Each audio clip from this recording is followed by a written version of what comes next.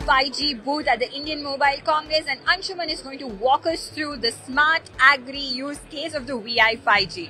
So what is this, Anshuman, and tell us more about it. So this is a crop view device which we've installed in farms across 10 states.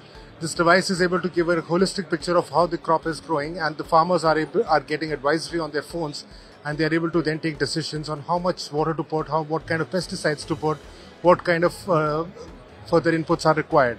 So these devices have actually helped farmers increase the yield of their crop and also increase their income while reducing the input costs.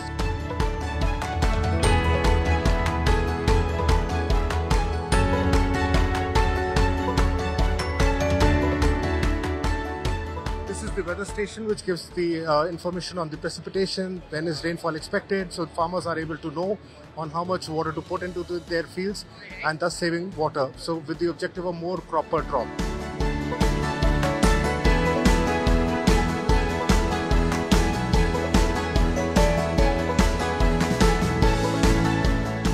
This device actually looks at the status of the pest infestation, if any, in the crops.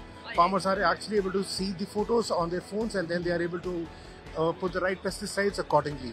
And again, this saves them a lot of cost, and the yield also increases. Okay, so how much area does this one device cover when it's in a field? So these devices are good enough for a small to large farm, and depending on the crop, the devices are calibrated. Okay.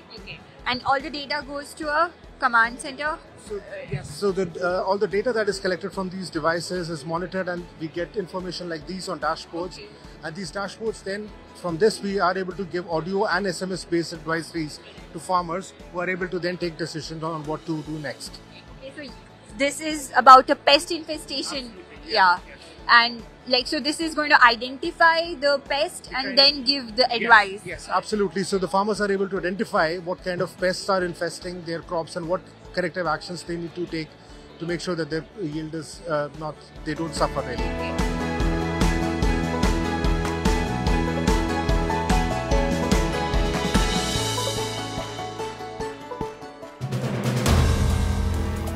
If you like the video, do like, comment, share and subscribe.